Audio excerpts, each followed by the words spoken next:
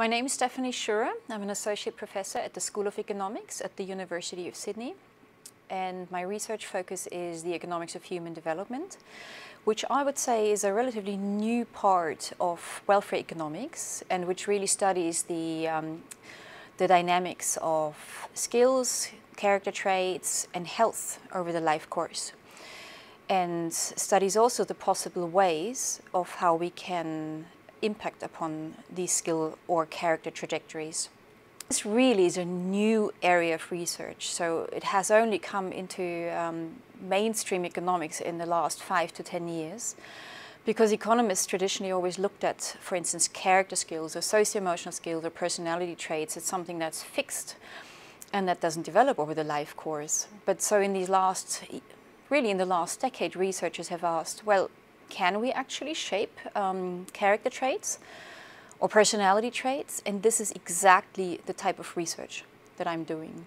And I'll focus in particular on socioeconomic gradients in these character traits or socio-emotional skills or personality traits, and to understand the reasons why these socioeconomic gradients emerge. I'm zooming into the factors that may cause unfavorable character formation over the life course. And of course, you can't understand these skill trajectories without looking into the family. So I really understand the family as the key producer of human development over the life course. So a lot of my research tries to understand, first of all, how dynamic and how malleable are these character traits. So the last years I've spent a lot of my time on understanding when are the best windows of opportunity. So in adulthood we realized that character traits, they're not really very dynamic anymore. There are some variations over 4 to 8 year windows, but we can't really explain them, and the changes are so small that we really think there's a lot of stability in these traits. And traditional life events that we economists consider like family-related, health-related, or labor market-related life events, they're not shifting these personality traits. And because we found that, my research has tried to look at earlier and earlier periods. So we replicated this type of research for adolescents and young adults and find surprisingly stable are these character traits by this age. There's a couple of character traits that are a little bit more malleable. So for instance, one trait I had studied quite intensively is locus of control, sometimes referred to as self-efficacy, which is a belief in your own abilities to affect the most important outcomes in your life. And this is a character trait that other researchers and my own research has demonstrated to be very beneficial to labor market outcomes and educational outcomes. So that is the only skill that is a little bit more malleable in adolescence, but otherwise we find this relative strong stability of these character traits. So then I thought, well, I have to go even further in the time of explaining potential gradients in these character trajectories, and also in the factors that really affect this. So you can't look at this without looking at what parents do. And I always classify the parental behavior as the good, the bad, and the ugly. And I really think that most researchers are really concerned about the good. They're asking, how can we stimulate these kids, and how much investment, time and material investments do we have to do? But there's very little research on the bad and the ugly. So my research contributes to all three strands of this literature. So in some of my research, I really look at these standard parenting behaviors. In terms of how much investment do these parents make in time or monetary investments, and what are their parenting styles. And parenting styles is something that refers to the way how parents discipline their children and what type of long-term relationships they are establishing with their kids. And one application of this type of research is we try to understand better why some children who come from very disadvantaged backgrounds perform really well in school or in standard achievement tests, and why some children who come from very privileged backgrounds perform relatively poorly on these type of standardized test scores or in school. And we figured out that the parenting styles and these parental investments are very important in determining these upward and downward mobilities. So, for instance, children who come from relatively privileged backgrounds but perform very poorly tend to have parents who do not have very good parenting styles. And whereas children who come from very disadvantaged backgrounds but perform so well, so therefore are early in life already upward mobile, they usually have parents who invest a lot in their children in terms of reading to the children, taking them to the museum. So this is a type of research where we think that upward mobility is shaped very early in life of these kids, and it depends on what these parents are doing. So for instance, in disadvantaged families, parents can compensate very well for the lack of financial resources or educational resources. And so this could be a very hopeful policy for helping children to go up the ranks in the social ladder. So what I believe, or what I conclude from this research is that poverty or childhood poverty is not necessarily defined via scarcity of educational resources or scarcity of financial resources, but really it could be scarcity in parenting resources, and in particular the question of what these parents are willing to do for the children and how they interact with their children. In other areas of my research, I really look at child maltreatment, and this is a very sad topic because when you look at surveys, you do find that there is a much larger proportion of children who claim, when they're adults, who claim that they have had experiences of sexual abuse, physical abuse, emotional abuse, or neglect. So I've done work together with Jason Fletcher from the University of Wisconsin in Madison, and we have looked into the causal impact of these type of experiences on young adulthood personality traits, so character traits. So we had data on the big 5 personality traits such as conscientiousness, neuroticism, openness to experience, and so on.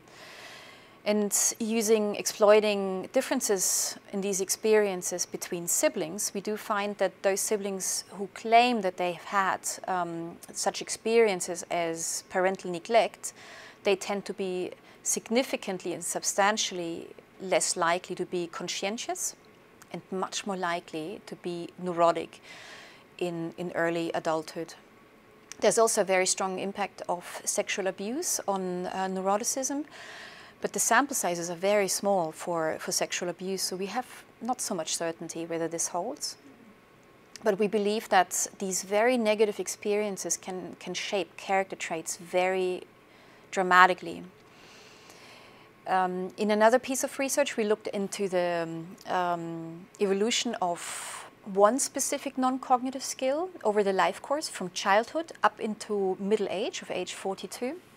And here we identified various parenting factors, but what we found from this analysis is that what fathers are doing, where the fathers are really there and interested into the education of the child, is a very strong determinant of lifelong internal locus of control tendencies. And what that means is that these children whose fathers were very involved in the education, as assessed by a school teacher, that these kids tend to be much more likely to be internally controlled.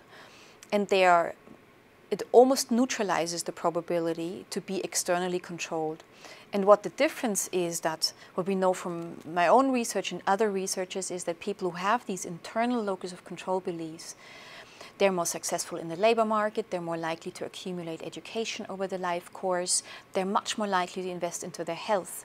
So you can forecast, so to speak, the different trajectories in these outcomes over the life course of children and young adults who have different beliefs. So this type of research is of course limited because it's all derived from survey data. So in the last 2 to 3 years, I have invested heavily into establishing building a new data infrastructure that allows us to take this research to a much higher level. So in the last years, I've invested heavily into building up a linked administrative data structure that allows us to follow children from birth up until, let's say, when they're in their early 20s.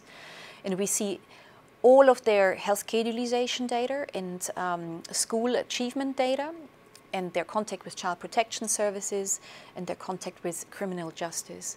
That allows us to ask a much more important policy question. So, can public policy in fact influence the way how human development is shaped over the life course of these children? And it does not only allow us to evaluate certain policies, but it allows us, at least in the Australian context, to evaluate the rate of returns of specific policies. So at the moment we are studying, for instance, certain policy reforms that affected the way how welfare payments were managed in one specific area in Australia, in the Northern Territory, and whether this change in the welfare policy had an impact of the well-being of children. And by well-being I really mean in the broader sense: health, schooling outcomes, school attendance. And it also allows us to evaluate the way how standards healthcare is being conducted, and whether early life medical interventions are having a long-term impact on how skill trajectories are evolving for children in the Northern Territory. And then we can calculate all the positive externalities and the negative externalities that such type of interventions have, and then we can calculate what would the government get back in terms of dollars by investing, let's say, $3,000 for an extra day of medical care at birth. So such type of data resource allows us to ask a very simple question and to answer it. So do prima facie very expensive welfare programs or family programs, do they have long-term benefits for society at large?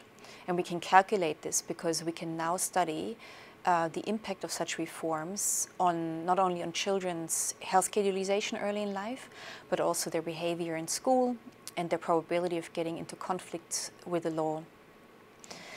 And so at the moment, we're spending a lot of time in this research collaboration to identify policies and healthcare reforms that could be evaluated. And why this is important is we are actually creating now insights that are relevant for the current policy environment. So we're not studying any policies that happened 20 or 30 years ago. So all these policies that we're evaluating are relevant for policymakers now today. So it has, for practitioners, clinical practitioners, that has immediate clinical relevance. And for policymakers who are sitting now, for instance, in Prime Minister, in Cabinet or in Parliament, this is important because they can feed back this type of information and readjust their policies. I would like to add something also to the child protection, to the question of child protection. So we now have, in these collaborations, we now have access to the whole universe of records of child protection data of these children. So we can use this child protection data to quantify the economic burden of cases of maltreatment, neglect, or sexual and physical abuse, at least of those cases that were established by a court. And therefore there had been consequences on the lives of the children. So all my research in the Northern Territory is highly sensitive research because we are studying very fragile and very vulnerable populations. There's a very large degree of Aboriginal children in the Northern Territory. So that means that I and my research colleagues have an enormous social responsibility of whatever we find in our research studies. This could impact dramatically the lives of these children. So what I have learned in the last years is to consult a lot with the populations that we serve and their representatives, and to understand this as a social responsibility. So as traditionally as a researcher, you would be only concerned about peer review, and you would be concerned about about the technical correctness of your identification strategies. But now suddenly we have the social responsibility that we could actually harm children's lives or their families' lives by communicating research findings to the public before we have really communicated this to the communities and assessed the potential consequences that could have. I think a lot of academic resources were channeled into studying parental investments, all these positive parenting behaviors, I think there is too little research focused on these bad and very negative behaviors. And the reason is obvious, because there is very little data that we can use in this space. But I truly believe that there's a lot of unobservable behaviors of parents. Whenever they're being interviewed in surveys, they of course show their best behaviors, and they would always, well, they would have a tendency to over-report the good behaviors because it's socially desirable. But I think there's an enormous responsibility of studying these very bad behaviors, because these could scar children for life. And so I think it's important to study these type behaviors. And that brings me to some research that is conducted by Emily Putnam-Hohenstein at University of Southern California, who has, together with her research colleagues, built up possibly the best linked administrative data resource in the world, with the Californian linked administrative data, where they are studying long-term the causes and the consequences of child maltreatment. And what is so special about their research is that they're not only trying to produce academic output, but they're trying to collaborate with the communities to find workable solutions to improve child maltreatment cases, or to help communities and parents to improve upon the parenting behaviors. And this is important because once you're researching maltreatment, you could potentially point your finger on families or on communities, and you do not want to do this because there may be an underlying reason why there is a high proportion of maltreatment in communities.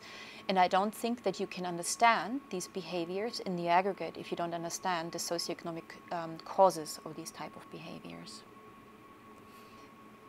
So I really understand family policy as the new growth policy.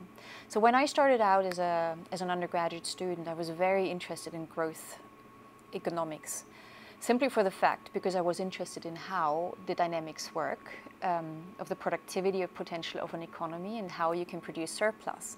But what I always thought was missing from this debate was that the productivity potential of an economy really depends on its human capital. It depends on the quality of human beings that you're producing. And over the past 10 years, family policy has really become the objective and the target of applied microeconomists.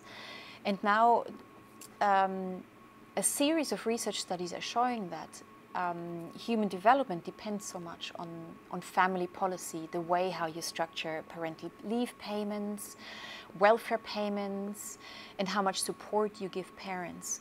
So from this perspective, I really think family policy is the new growth policy, and you can't have an innovation-oriented economy without looking into the determinants of character formation. And please allow me this last word. So some economists would think, why would we be really interested in character formation? And I would like to give a couple of examples. So think, for instance, tax policy. How could you think that tax compliance works in a population that is not honest or that doesn't have social preferences? Or if you think about innovation policies, could you even imagine inventors that produce the next great innovation without having a notion of persistence and openness to new experiences or to new ideas? So I think these are the reasons why character formation should really be in the center of economic theory and of applied economic research.